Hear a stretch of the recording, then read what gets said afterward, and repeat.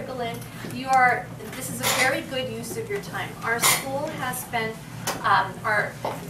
made our instructional focus on writing for many, many years because it is a critical skill that our kids need to master now and be able to apply in the future. Currently, your students who are in 2nd through 11th grade are taking annual state tests. Many of you know that.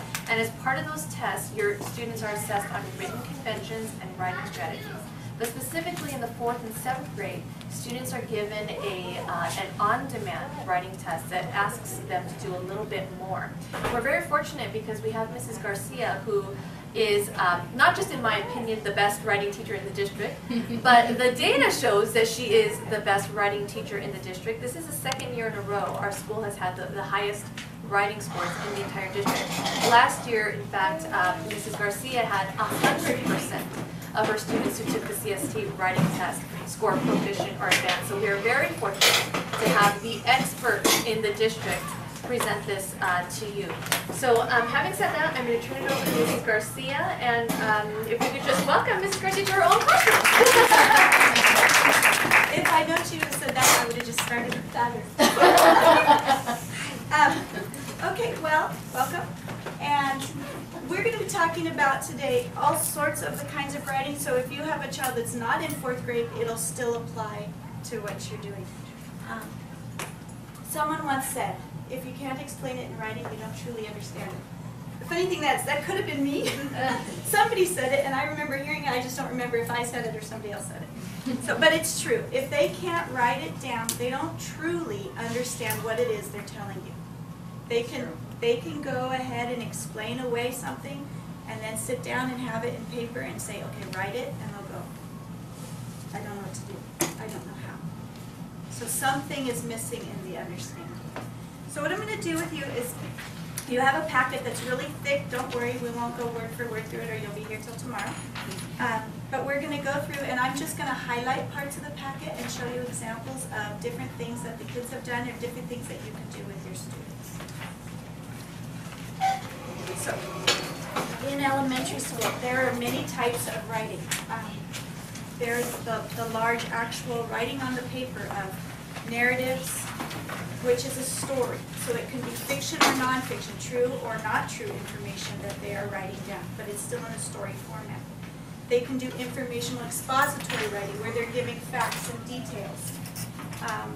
They could be writing summaries, where they're given a story already by another author, and they need to summarize that story. They can do a response to literature, which is a combination of the two, writing a small summary and then analyzing the work.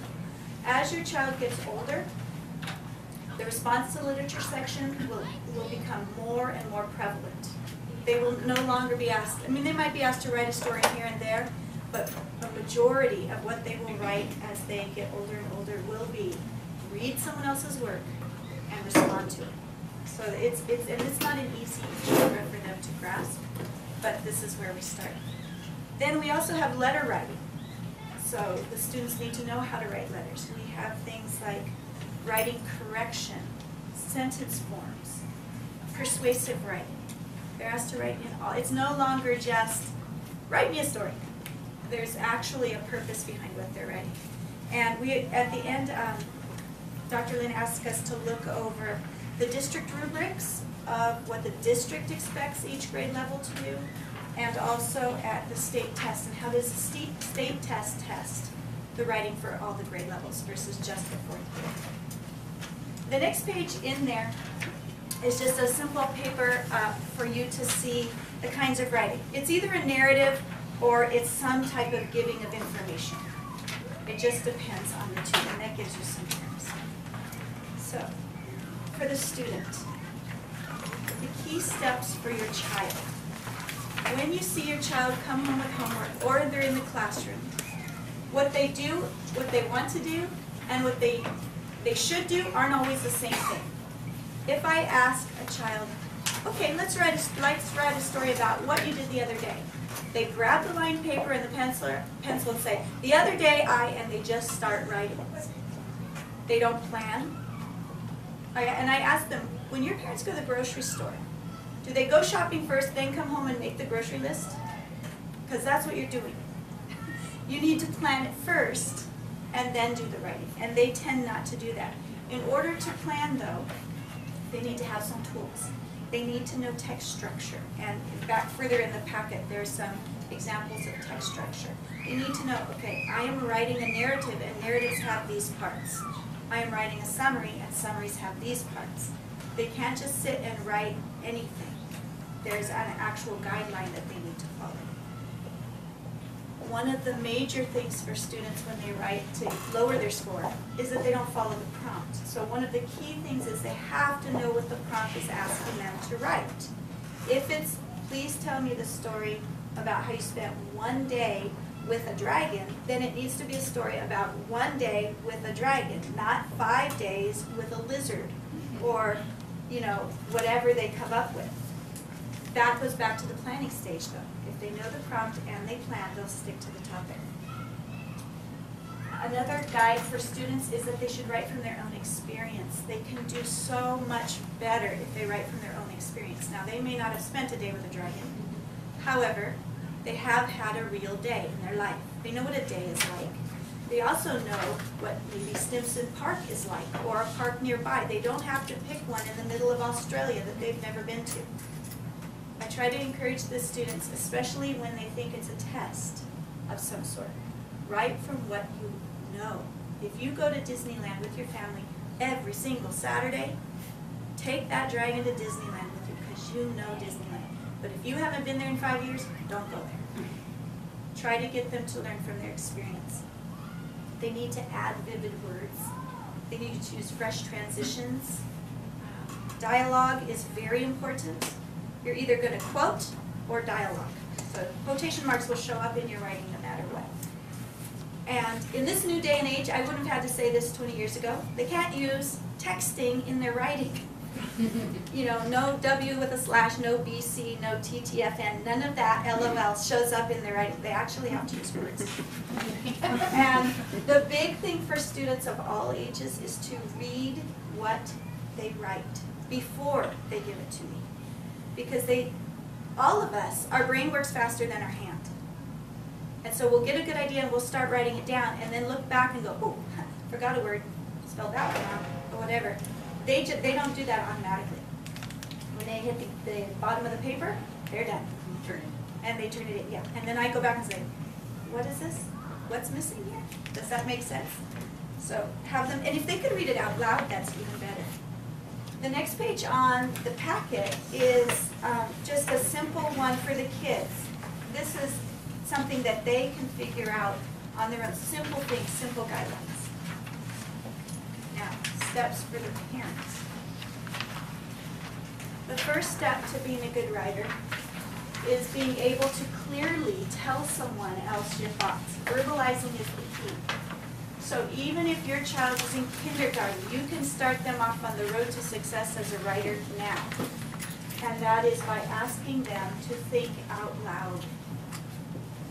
Do not accept because as an answer. Ask them, you know, what are we doing today? What did you do today? Tell me about it. Ask them to give you details. Explain what they did. You know, did you have a nice day at school? Yeah, what'd you do? Yeah, they do know, they were there. Okay, so then ask them, but don't just let them say we did math, we did spelling, we did, tell me about it. What did you do? Get them to talk. A lot of times kids talk, but they talk out of sequence. They jump all over the page. So you can ask them, okay, tell me about your morning, but tell me in order. So that's even as a kindergartner. You can start their writing process by getting their thoughts in line. Another thing you can do is to ask or to give your child a prompt. Let's say you want them to tell you a story or you want them to write a story. Give them something to write about. Don't sit down and say, here's a paper, write me a story. Because they'll do the same thing to you that they do to us. They'll say, I don't know what to do. I don't know what to write. I learned this lesson when my children were little. We'd give them a journal on vacations and say, okay, write something. Write about today. And they go, deer in the headlights, I don't know what I'm supposed to write. So I learned, okay, let me give you a prompt. My favorite thing I did today was, now tell me about it. So give them a prompt, and it can be silly and it can be fun. You can have them practice giving you 2 reasons. We do this a lot. There's a game out, Would You Rather or something like that it's called. But you can ask them those questions. Would you rather ski down a slope of mashed potatoes or swim in a bowl of chicken noodle soup? And then they can tell you, I would rather ski down the mashed potatoes than swim in the chicken noodle soup, period. Here's my first reason. Make them give you 2 reasons. Don't just say, 'cause. 'Cause is not an answer. Okay. And then they can write it. After they've learned to practice doing that out loud, have them write it. Give me 2 reasons in writing. You can have them work at home on a really good sentence. It doesn't have to be a 5-paragraph essay every time they sit down, or they won't want to write. Let them write a recipe. Let them write the directions on how to brush their teeth. Let them write anything. But everything doesn't have to be a summary of what they read. Everything doesn't have to be a book report. It can be really short. So if you keep it active and you keep it changing, then they'll be more apt to want to read or to write. When you correct their work, my suggestion would be, think of one thing you want to work on. I want to work on capital letters. So we're going to just look for capital letters. It's hard as a parent to not want to correct every error that they make it better, but that will discourage them rather than encourage them. Just pick one thing. Say, you know what? I want you to write for me a crazy adventure of whatever, and I'm going to be looking for every time you indent for a new paragraph. And as long as they know that's the only pressure on them, they'll be more apt to write. If they think you're going to bleed all over the paper, they're not going to do it. And the other thing, which is the first thing on here, is read to them. Read out loud to them. Other authors write wonderfully. And if they can start to hear the flow, even as older kids, I have a senior in high school and a freshman in high school, and we still have times where I read out loud to them. And then they read out loud to me, because there's a flow of words that they need to hear, even to get it to come out of their pencil. It doesn't come out automatically. Okay. Any questions before I go into the types of writing? Cool. Okay. So the first type of writing that kids encounter a lot is narrative writing. And if you want to go on to nancyfetzer.com, she will have a narrative chant for you that's up here on this poster. I would do it, but there's teachers in the room, so I'm doing that. But basically what we've taught the kids at our school, and I would think from young grades all the way up to 4th and 5th, they can narrate this chant to you. But she goes through and gives you all the parts. Every story has a setting and a character. They need to start out with the setting and a character. That's the beginning of their story. From a little kid to an adult, every story has these things. If they don't have these things, the story isn't very good. We don't buy bestsellers off the shelves in bookstores that don't have these parts. So to start with, they have a setting. They have a character, and if you have an upper grade student, the character, the main character, we call the protagonist. The protagonist drives the action of the story. In other words, what their actions do lead the story. So when your child is writing, they need to pick who their protagonist is, who their main character is. The main character isn't necessarily the winner, the hero, the villain. It could be anything. Or it could just be the one who's driving the action of the story. The antagonist then is the one who goes against the protagonist. We tend to teach kids it's the good guy and the bad guy, but it's not always the case.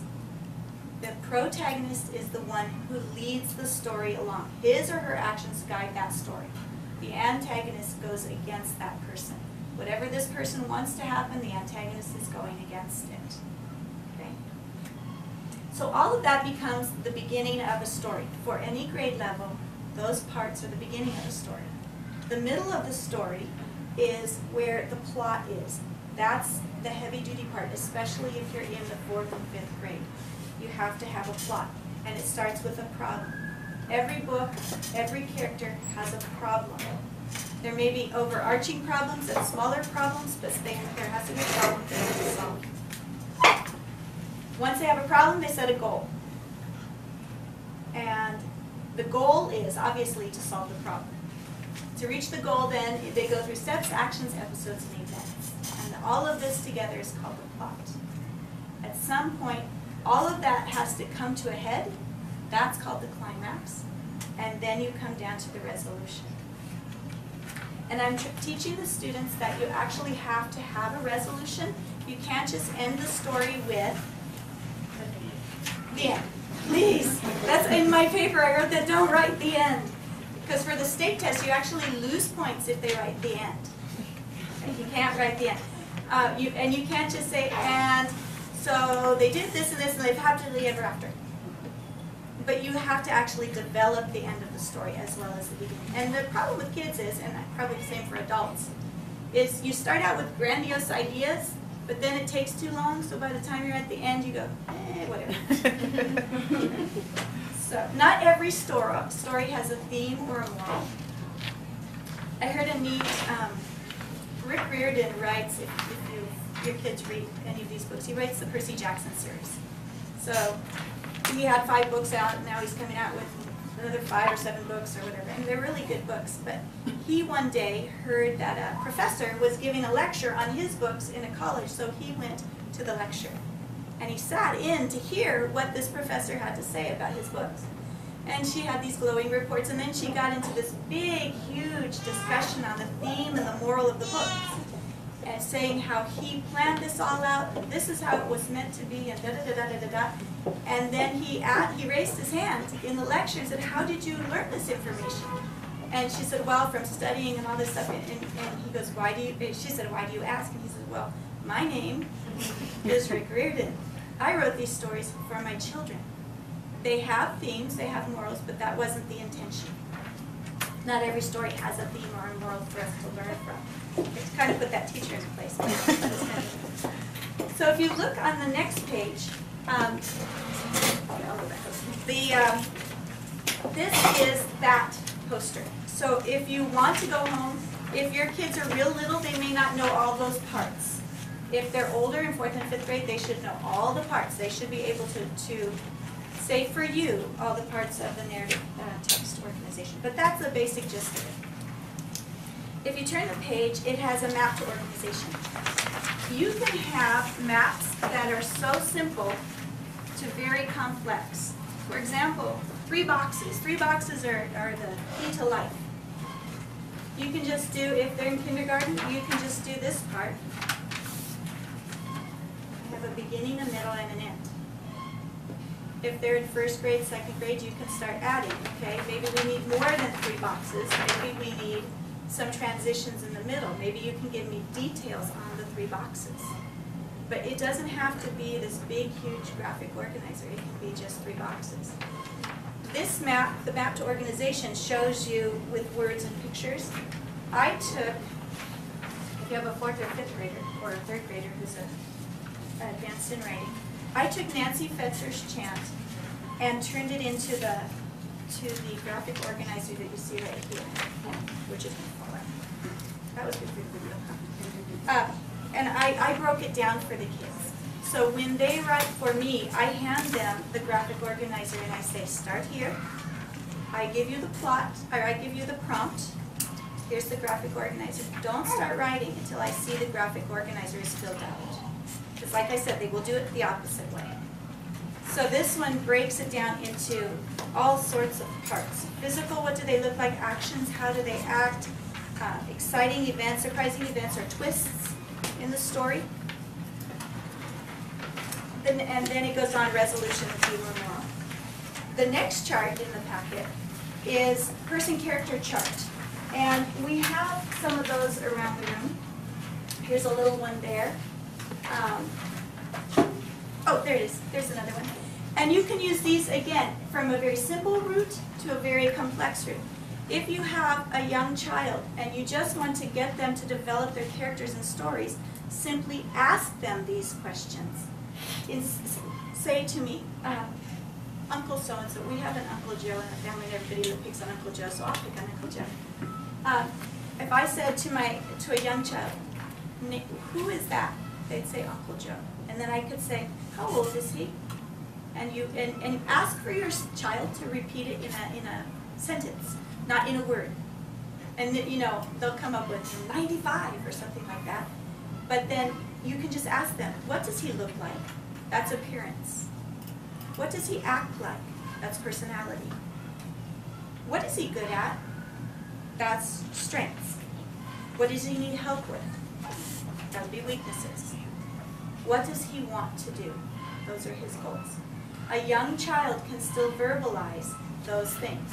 And as they grow from kindergarten to first and second, it can become in writing. And then it can be one character, where we take just one main character and we pull out all of those details. Then it can be the protagonist and the antagonist and compare. Or we can take two different books and compare the main characters.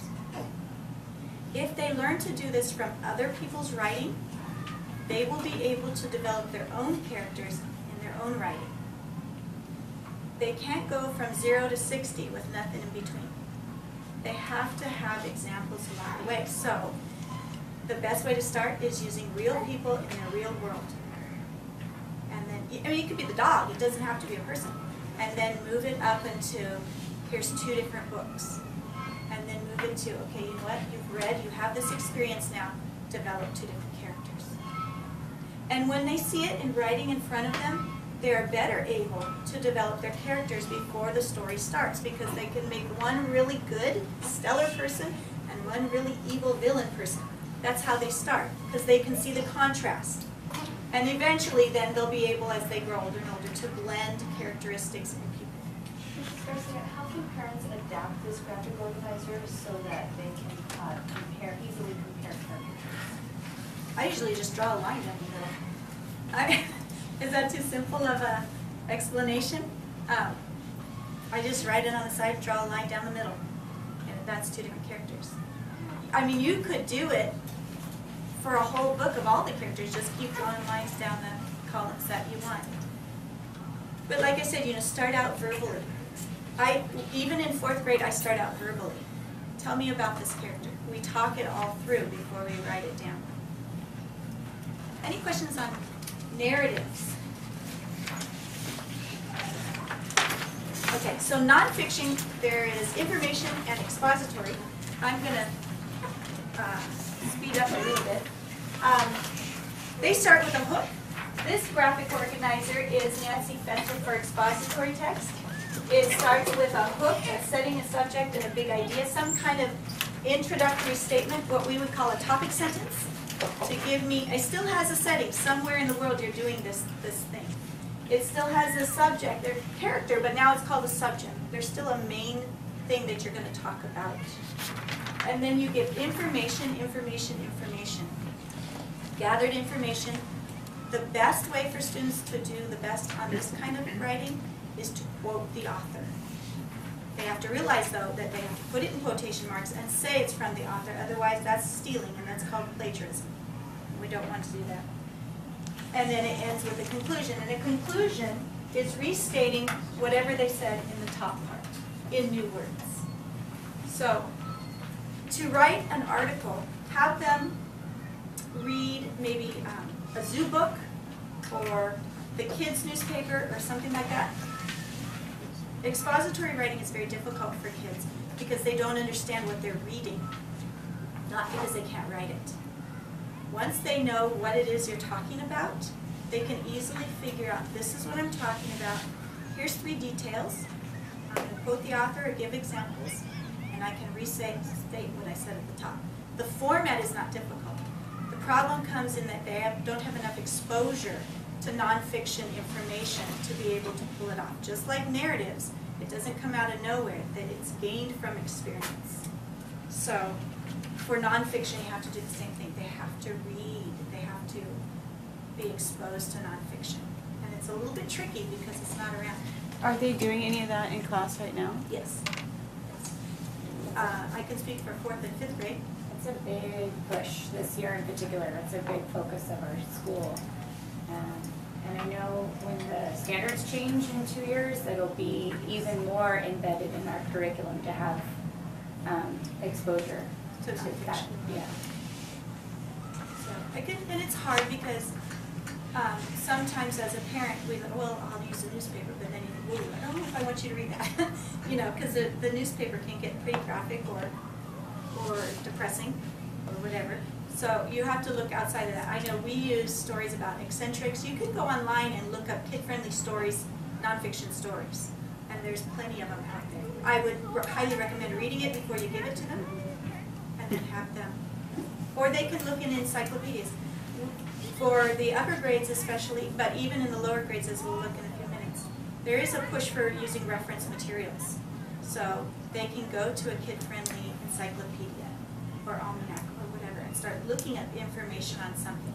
And their first time that they write an expository piece doesn't have to be, like I said, 5 massive paragraphs. It could be, you know, I can't think of anybody right now off the top of my head, but Michael Jackson was a superstar musician. Give me 3 facts, and then repeat what you said at the beginning, just so that they get the hang of writing nonfiction. Summary writing is when they read someone else's work and rewrite it. Now, the key to summaries is that I don't know if any of you had your children do the library program in the summer where they read books and they go report it at the library. Has anybody ever done that? Yeah. My children might as well have gone to the window and reread the book to the person in the window because summarizing was not their best skill when they were little. I mean, they could just ramble every single detail out. A real summary is only 1/3 to 1/4 of the length of the actual article. So if they read a book, it's got to be short. If it's a 1-page article, then it's a 1-paragraph summary. It's not write as much as the original author did. They come in different formats, and that's what I was talking about, text structure. Whoa. In a couple of pages, I'll show you text structure. You have to know how the article is written. If it's a narrative that they are summarizing, they'll summarize using that format. If it's an article of information, they'll summarize using this format. If it's compare and contrast, then they'll take a little bit of this and a little bit of that and do the same thing. It just depends on what the summary is that they're writing. And as we teach from kindergarten up, we try to expose them to all different types of summary writing. If you look in the pages, it will help you to follow what I'm talking about. But the first page is a narrative summary template. And that one, it's a great way to start out a summary. The author blank wrote a, whatever story it is. For example, the author, Laura Ingalls Wilder's, we're doing this week, wrote a historical fiction story entitled By the Shores of Silver Lake that took place in, where Silver Lake is. And then in the story, the main character, Laura Ingalls Wilder, and then go into a summary. That's a great way to start a summary. Summaries need to start with title, author, genre, and then if it's nonfiction, big idea. They need to say the title, the author, the genre, and then the big idea. If it's a narrative, then they don't say the big idea, they go into the life of the person. So here are 2 samples, and again, start with them orally. Just get your student to say this to you, and then eventually they'll know it and can write it for you. On the second side of that, it's even easier. So if your child is even younger, author wrote whatever this book is mostly about, so that they can get the hang of writing these kind of summaries. The next page is, here's an example. The author, obviously, okay, so Marco Athena came out yesterday, if you know anything about the Percy Jackson series. So I'm trying to start reading it tonight. So my mind is on Rick Riordan. But, so here's an example. The author, Rick Riordan, wrote a fantasy story titled The Lightning Thief that took place in New York. In the story, the main character, Percy Jackson, and then I write the summary. Now you're probably wondering, okay, if I start here, how do I get the summary out of them? this is, the first way to do it is one of my favorites. And this is an example of it. I have it here, and I have it over there. You can start with 3 lines. And if you look at this paper, I'll explain how it works. You start out and in, oh, let me tell you this first. Show, don't tell. Don't just say. The other day in class, I had the students do a very quick, as fast as you can, tell me the story of Little Red Riding Hood. And it came out something like, there was a girl who wore red, she took goodies to her grandmother, the wolf got her, he ate her, but the huntsman saved her. But that was like some of my good writers, okay? At least they had all the parts. And I'm trying to teach them, don't tell me the story, show me the story. So that looks more complicated than the one on the paper, but this is what happens. So this morning, we went back to Little Red Riding Hood for and this is just a 5-minute activity. It's not a big half-hour, hour-long activity. And I asked them, where was Little Red Riding Hood? And they go, oh, in the woods. I said, okay. Add adjectives. Tell me about the woods. So they, in their book, they're scribbling along words that go with woods. I'm not talking about the whole story. I'm talking about the woods. And so they started adding dark, still, scary, haunted. And as they talk to each other, the words get better and better. So we went through that, and then I asked about Little Red Riding Hood. Well, tell me about Little Red Riding Hood. And they came up with the word eccentric because we're learning about some eccentrics. And one of the things is, she had a hood on that was for riding, yet she was walking. So why was she wearing that hood? Why did she have that cape on? Was that the style of the time, or did she just really like it? So they decided she was eccentric. And then we put the basic, this line is for the action. So you have setting, character, and then the action. What happened? And you tell, the first thing is the intro. So, well, she walked through the woods, and they started with saying, taking cookies to grandmother. Oh, she was taking cookies to grandmother. I said, okay, tell me about how was she taking them? And then I said, add the adverbs. That's a verb. Add an adverb. So they said, pleasantly taking them. And then somebody said, skipping. And I said, can you skipping taking? That doesn't sound right. So we were editing as we went. And so and then I said, add your adjectives to your nouns. Make sure every time. Use transitions. And they went through. So our first sentence went from Little Red Riding Hood was a girl who went through the forest to give her grandmother cookies to one chilly fall morning in the still dark haunted woods, an eccentric yet nice Little Red Riding Hood was skipping pleasantly along, taking mouth-watering chocolate chip cookies to her sick grandmother. I like it. But they can do that. They did this. I didn't do this. But they just fill it in little by little. The more they do this kind of activity, the more naturally it comes to them when they don't have that paper in front of them. So I would strongly encourage doing this. It's fun, even if you're just like on vacation and doing a journal. Say, okay, let's do it this way, because it introduces the parts. The transition words. I don't have a paper in there. I should have stuck one in there. It says transition.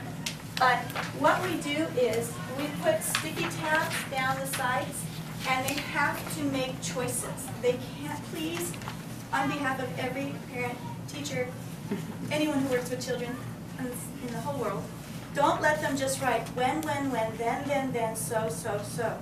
Because then I say, I. I just go, oh, not another then. Okay? So I make them choose. I use sticky tabs and I make them choose. You have 6 options here. These are your INGLY words. Surprisingly, suddenly. Okay? Swimmingly. You can add LY to almost anything. Miserably. Okay? These are your time words. Okay? When is a time word. But they can't use that more than once. Then is a time word. If they use when, I don't let them use then. You gotta pick one. Okay? But then use other words. One day. And these can be phrases. A hot summer afternoon. Yesterday. Whenever. Okay? Location words. Place. Not just where, but any words. Figurative language, similes and metaphors are a little harder, but instead of saying, then they came, you could say, as quick as a cricket, they were in the room. So as soon as they start learning their metaphors and similes, it makes just a better transition. Conjunctions, I've taught the students the littlest words in English make the biggest difference in our vocabulary. And brings things together. Or makes you choose, okay? So makes you make a decision. But means that you were here and you're gonna make a U-turn. Something isn't gonna go right. You just can't throw that word out there. It actually has a meaning. So we use those little tiny conjunction words, but they actually have big impact on what you're saying. Like the word not. Which one is not this? If they don't see the not, they're done for. And then previous or new ideas. That's the hardest part of the transitions for the kids, but that's like saying, as in the days of old when King Arthur roamed the world or whatever, so and so. So it's a harder transition. Or, oh, I know one. What's that Star Wars? Long ago in a galaxy far, far away. Okay. So that's that kind of thing. A previous or a new idea. If you can get them to add these to this chart and start this chart with one of these, they will get 4 or 6. Well, they'll get, the scores are higher, a 3 or a 4 if you're ready from the school or from the state, because it's got all the parts it needs. So if you start out with the summary thing, you move into this kind of setup, and it doesn't have to have 3 sentences, it could have a whole bunch of sentences. You could break this into, okay, do your beginning this way, do your middle this way, do your end this way. Then they will write a good summary. Text structure is on the next pages. And that I'm not going to read to you, but those are the types of things that summaries could be involved in. Cause and effect, compare and contrast, sequence, problem, solution, description, main ideas, points of view, generalizations. All of those things are parts of people's writing, especially nonfiction writing, that they might have to figure out. And then the last, I think, the last one in here that I have is response to literature. Again, that is responding to someone else's writing. In 4th grade, they could be asked a variety of questions. They could be asked, why do you think this is a good title for the story? To start in response to literature, they need to start with a brief summary. And again, this focus, author so-and-so did such and such, is a great way to start out with a 3 to 4 sentence one of these, and that is all the summary you need. One healthy chunk paragraph of summary is all you need.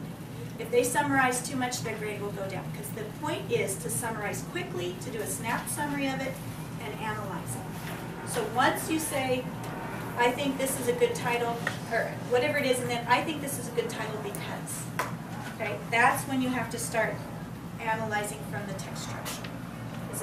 And it's not that hard for students, but they do need to follow a certain pattern. And I'll show you that on the next pages. They could be asked, what do you think would be a good title? Instead of, is this a good title? What would be a good title? They could be asked, what's the theme or the moral?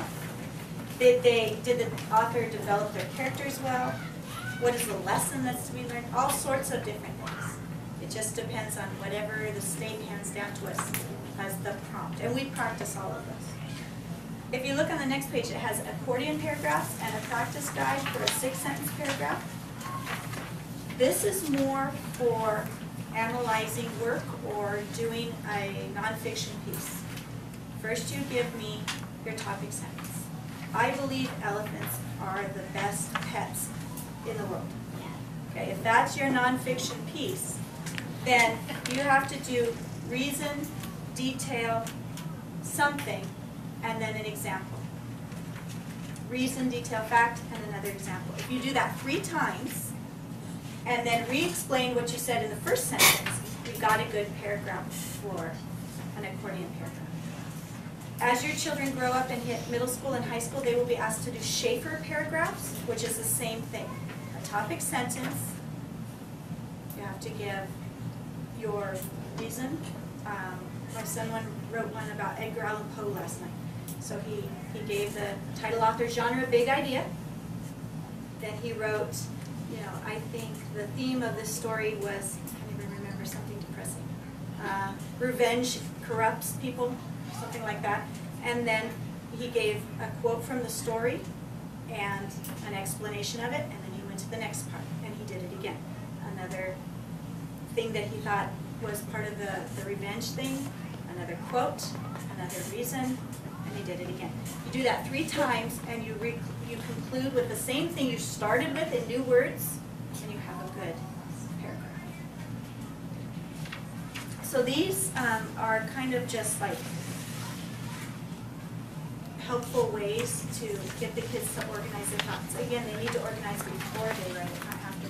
And if you have a little one, then you can go back to the 3 boxes. Instead of going this way, go this way. And have them do, okay, here's my topic sentence, here's my introduction, whatever I want to say. I think mom should give me chocolate. And here's my 3 reasons. And here's my conclusion. And the conclusion is what I said up here. So therefore, I think mom should give me chocolate. I just have to fill in, mom should take me to bookstore or whatever they're trying to get out of it. On the next pages, I gave you just a sample off the internet of prompts if you want to practice writing with your children. There's a list of universal themes, so if they're asked, okay, what's the theme of this story? There's a whole bunch of themes they can pick from. Sample character traits.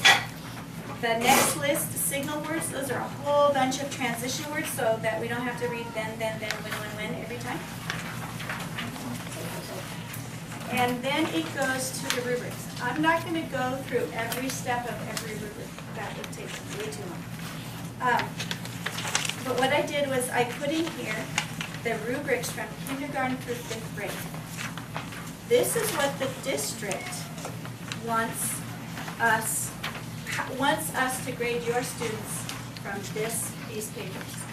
So if you get a paper home from one of the teachers and it has a 1 on it or a half on it or something and you think, that was the best story ever, and the teacher may agree, it may have been a great story, but we're held accountable by these papers. So if you look at them, you'll see that there's a lot of things that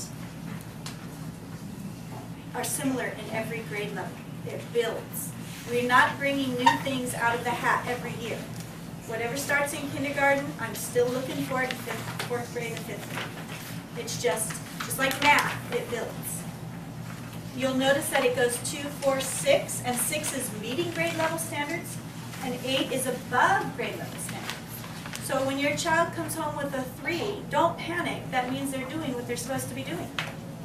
For them to come home with a 4, it means they're doing above what they're supposed to be doing.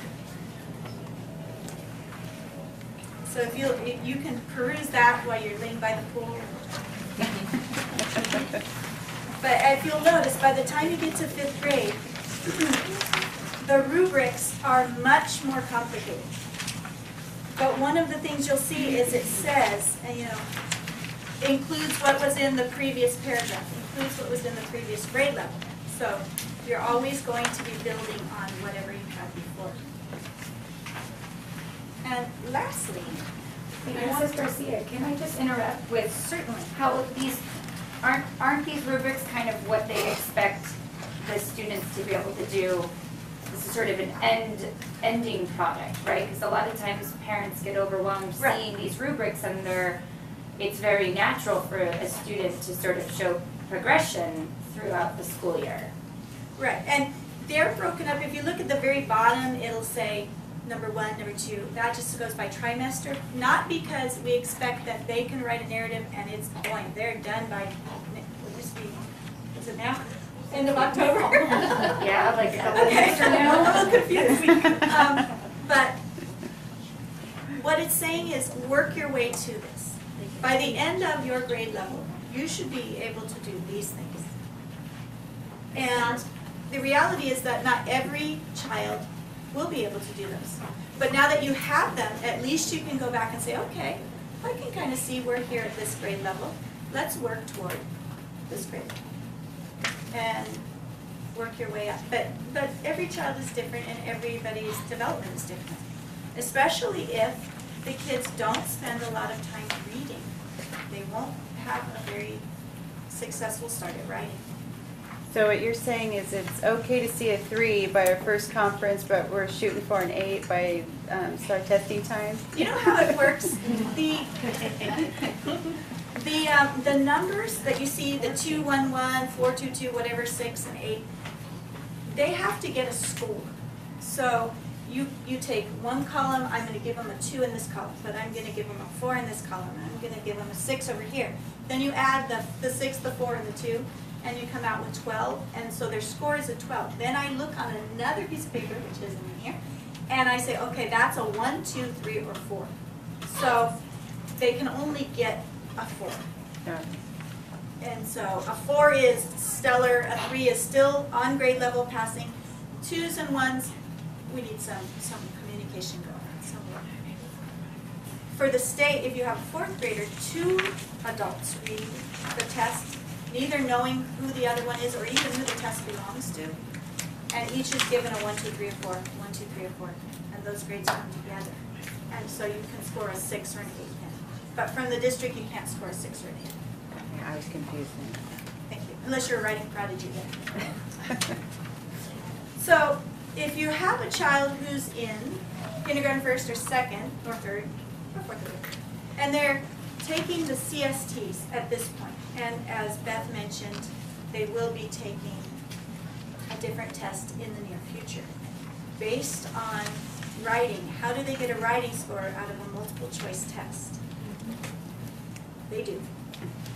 So you have some samples of 1 page from 2nd grade, 1 page from 3rd, 1 page from 4th, and a set from 5th. And frequently, the student is given a passage. From that passage, they have to answer questions. And we tend to think if you're answering a question from a passage, it must be comprehension. But they're not all comprehension. Some of them are designed for seeing if the child can edit, correct, revise, use the correct technology, or whatever it is to answer the question. The passage is just there as a setting for the question. So what I did was, I gave you a passage so you can see the difficulty level increase from 2nd grade, which that's a lot of text for 2nd grade, for them to have to then pull information out, to the text for 5th grade. And what I did was, I went through the released items from the state. And if you want to get released items from the state, you can go online to the California Department of Education and go through their million site link website and find the released items. But what I did was, I made a list of all the stems, the question stems. Now these won't make sense in and of themselves, but if you give your child a small text to read, a little thing from news, the Zoo News or one of those books, then you can ask them, which sentence would not be necessarily belong in the story? These are all the stems of questions that you'll find in the CSTs.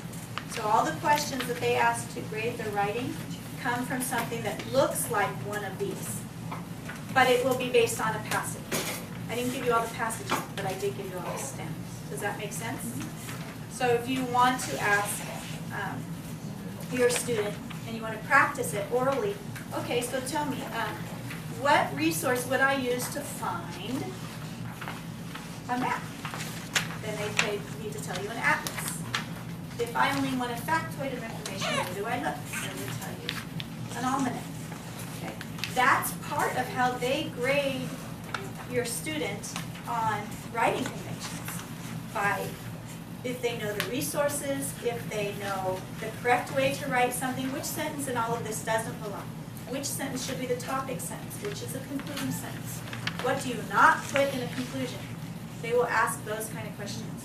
So they're all written out for you. And what I did was, I put, like, when I first started typing the list, I put just what the question meant to me. Like, for example, at the top of 3rd grade, which of these would be the best way to begin a sentence? And I put transition usage. That's what they're looking for. Can you use a transition correctly? And that's those little words, or, so, but, when, whatever. But then I thought, I'll go back and do the professional thing. And I wrote in the name that goes along with the standard. So for that one, it's evaluation and revision. That's what the state calls it. So if you're looking and you want to compare to the actual standards, these questions are developed to answer those standards. Do you have any other questions? What is the name of this list? That list is, does it start with the word able? Abandonment. Universal themes. Oh, universal themes. Yeah. Oh, yes. Oh, you know what, the top got chopped off. Yes, and a note on themes, if any of you have kids in middle school or high school, technically, these are topics, not themes. The theme has to have something with it. I was watching a video with my son that he had to watch. Love is a topic, not a theme. Love stinks is a theme.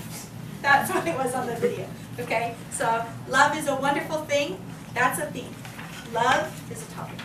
So these are actually more like topics, but then add something to it and you have a theme. Does that make sense? Yeah. Any other questions? Does the kindergartner actually gonna get a score by the end of the school year, or how does that work for the We'll kindergartner? get one in about 3 weeks. Every Every trimester. And how do you test them as far as for when it We comes to give them writing? a prompt. What do you like to do on a sunny day? And they need to write a sentence that answers the prompt with a character and a setting and action. On a sunny day, I can swim. Wow. I know. I'm telling you. But it's phonetic spelling, right? Yes. It's phonetic spelling. Can you then do that?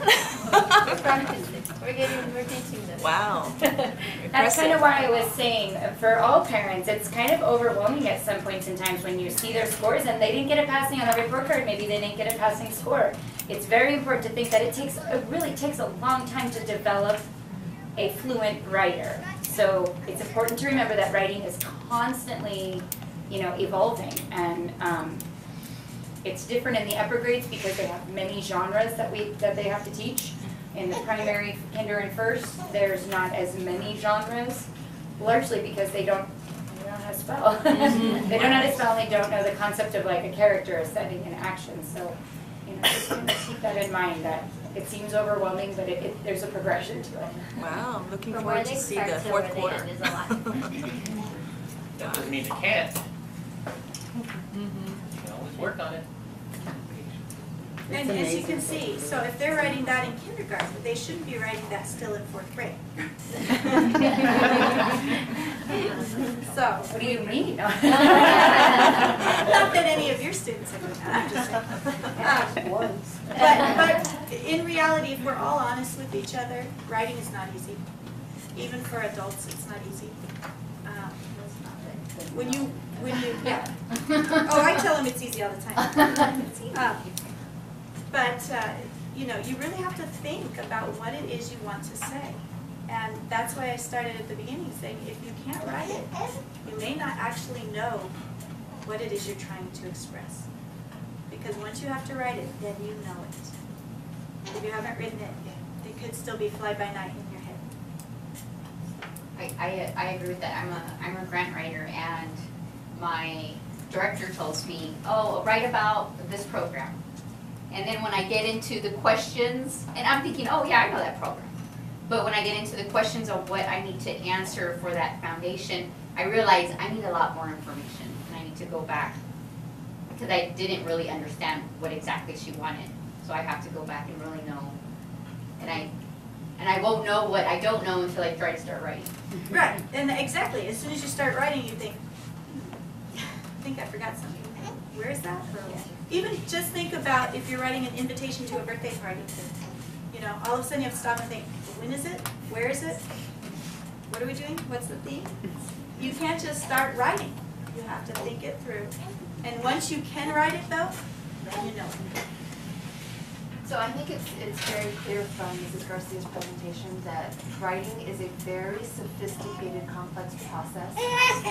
It's difficult to teach because it's so multi-componented.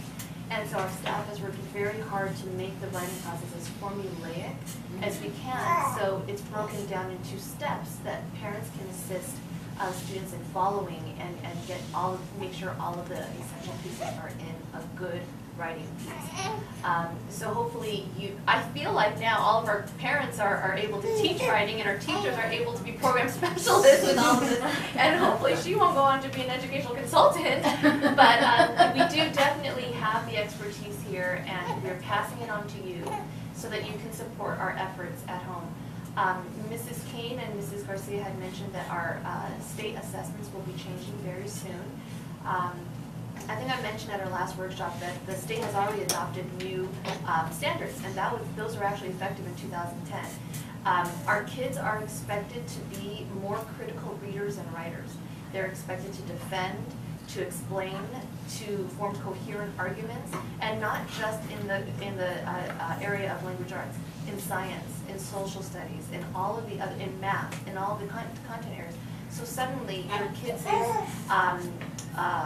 success in math is now not only going to be dependent on their content knowledge of math, but on their ability to explain and defend their rationale for coming to their answers. So writing really is a critical piece now, and especially in 2 years when our current first graders start taking those tests.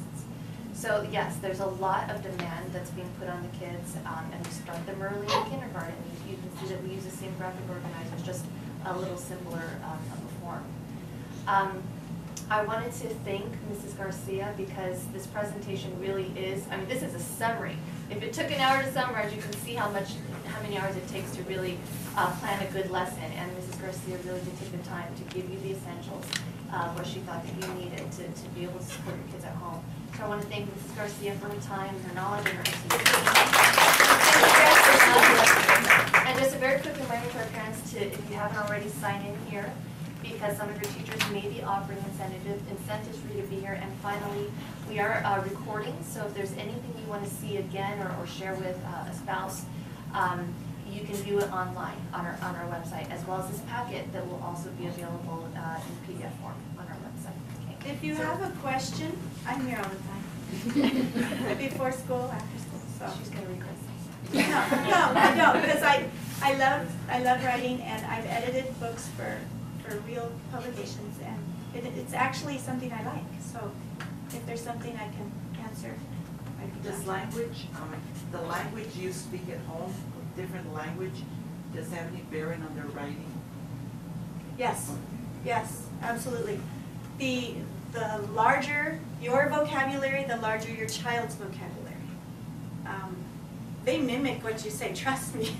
They mimic what you say. We hear it all, okay? So the more you speak academically, higher tiered vocabulary, the more they will. And you know, when you think, I know sometimes we think, oh, they won't understand that, but they will, because a kindergartner can memorize a list of dinosaurs a mile long. There's no reason they can't find another word for said. But if we use it at home, they will repeat it. But that also goes back to the reading out loud to them. If you would read out loud to them. Vocabulary in books is very rich. See, he's already done it. He will be a writer in no time flat. Quick question. With my fourth grader, I usually have him go back and plan, use a bubble map to plan his writing. And I know you mentioned it here, and one of the steps is to plan it out.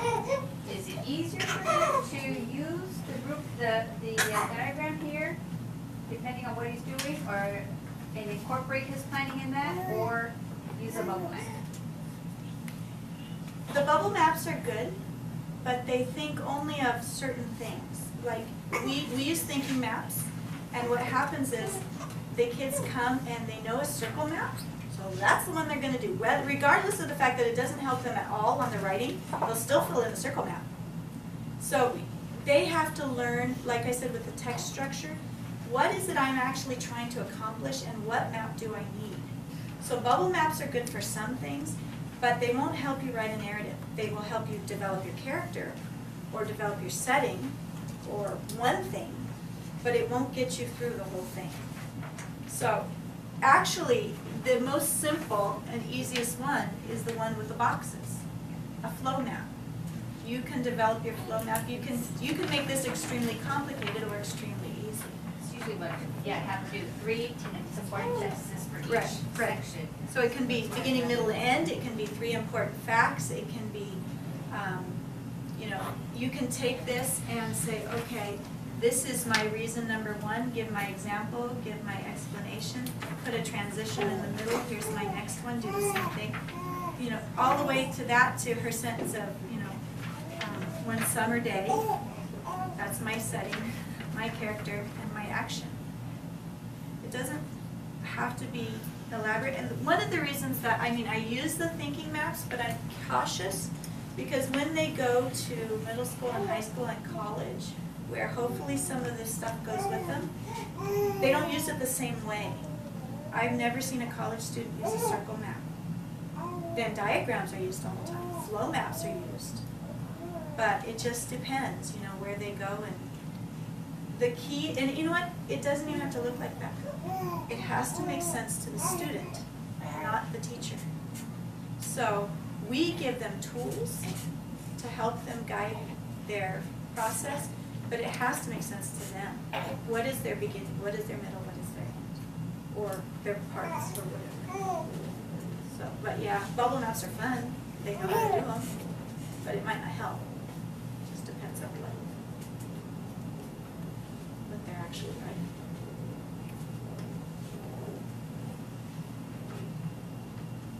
Okay.